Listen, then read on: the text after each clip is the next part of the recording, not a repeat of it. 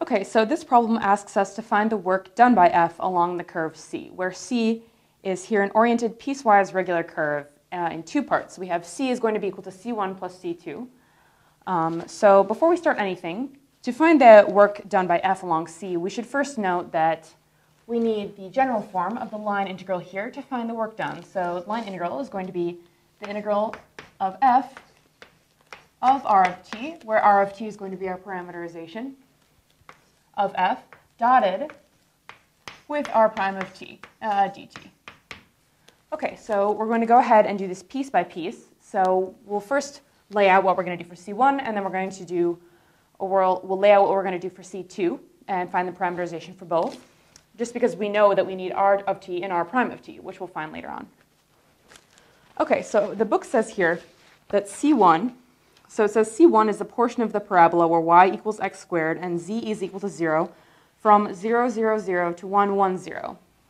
Okay, so we have something going from 0, 0, 0, 0, 0 to 1, 1, 0. And we know that it's a portion of the parabola where y is equal to x squared, y is equal to x squared, and z is equal to 0. Okay, so that's going to be our first. That's going to be our first curve here. We have C1. So then C2, it says C2 is the line segment from 1, 1, 0 to 2, 3, 4. So as you can see, we have kind of a curve here, so it goes up and then kind of out here, because this is just a line segment and this is a portion of a parabola. Okay, so now we're going to go ahead and parameterize the first curve. So we're going to do C1 plus C2. So an easy way to parameterize the first curve is going to be to just let x equal t. So if over here we let x equal t, then we're also going to let y, because y is x squared, so y is just going to be equal to t squared. So we know then here that C1, which is going to be equal to, or C1 here, where we have the parameterization R1 of t, and this is just going to be x, y, and z. So we're going to have t squared, and then we know that z is equal to 0. So t squared, and 0. So we need to find the bounds of integration. So how we're going to do that is we're going to try just plugging in the values of t and seeing what will give us the correct points. So this one will turn out to be pretty simple. So if we just plug in 0 for t, so we have 0, 0, 0, which seems good for the first, because we're starting over here at 0, 0, 0. And if we plug in t equals 1, we have 1, 1, 0, which coincidentally is our second point. So it looks good. So we're going to vary t from 0 to 1 for our first integral here. So because this is R1 of t, we also know that over here from our line integral formula, we need R prime of t. So I'm going to go ahead and find that now. So R1 prime of t, so we're going to differentiate this here with respect to t. So the derivative of t with respect to t is just 1. The derivative of t squared with respect to t is 2t. And the derivative of 0 with respect to t is just 0. Okay, great. So now we need to find f of R of t. So f of R of t.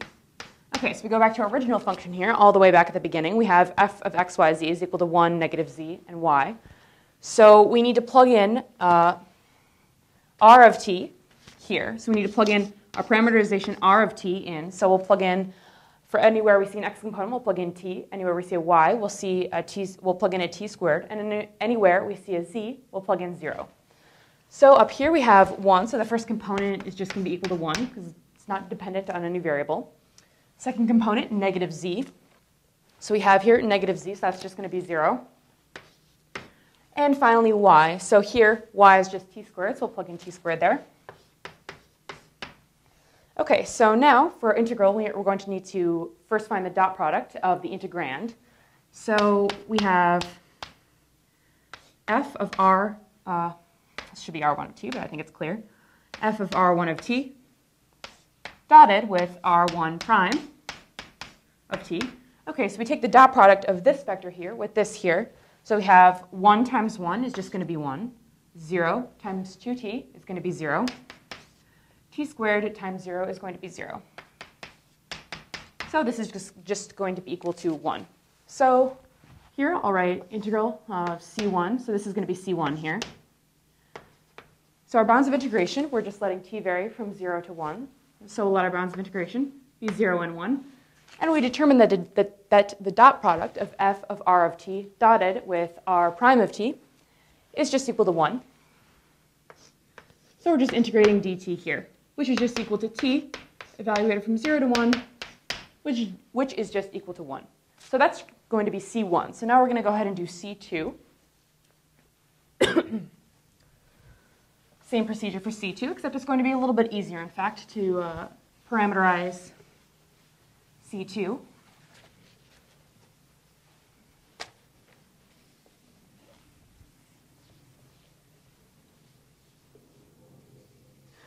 Okay, so to parameterize C2, we're going to find R2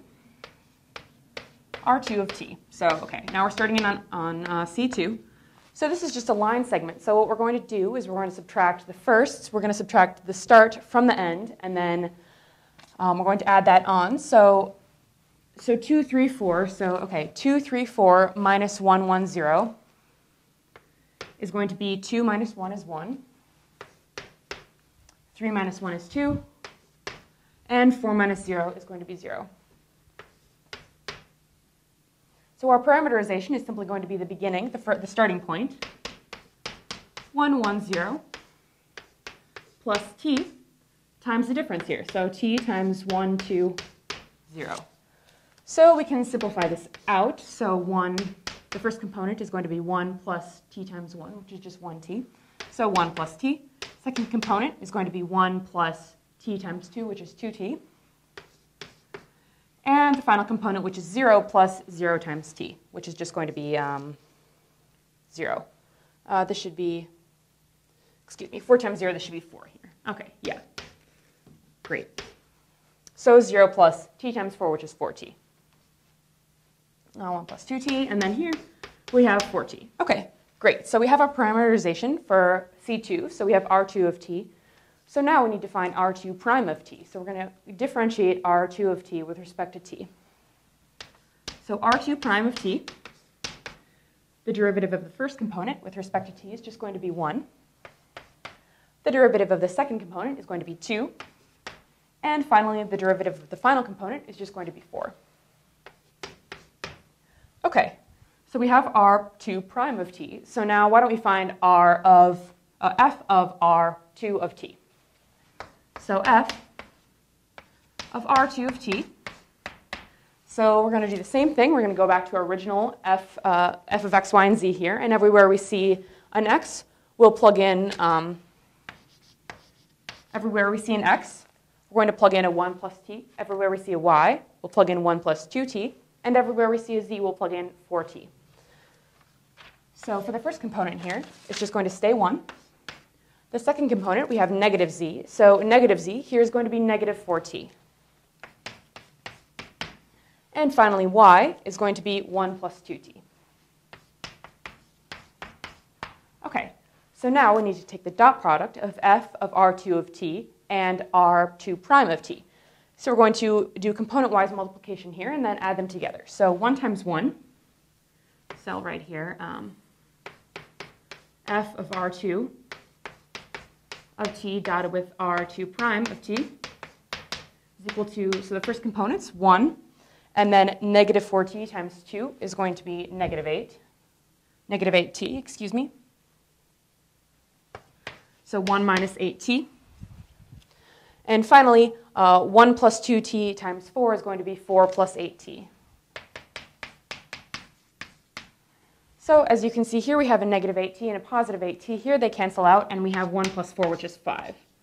So finally, our integral, so our line integral of C2 is going to be the integral. So we should determine our bounds of integration now. So the bounds of integration, so we're going to go back to our parameterization here. Okay, we're going to try plugging in points, just like we did for C1. So if we plug in t is equal to 0, we get 1, 1, 0. So that's looking good. We have our first point here, which is 1, 1, 0. So now we can plug in t equals 1 just to try that out. So when t equals 1, we get 2, 3, 4. So our bounds of integration are good. So we're going to let t vary between 0 and 1, just like we did for C1. So our bounds of integration are the same, 0 and 1. And our integrand is going to be 5 dt. So this is going to be equal to 5t, evaluated from 0 to 1, which is just going to be equal to 5. So finally, we know that our line integral c, or in order to find the work done, c is equal to c1 plus c2. So in the end, we get c is going to be equal to c1 plus c2. So c is equal to 1 plus 5, which equals 6. And we need some units on this, and we know that we're going to have work. The work is done in newtons, and then the distance in meters. So our units are going to be joules. So our answer here, finally, is we have 6 joules.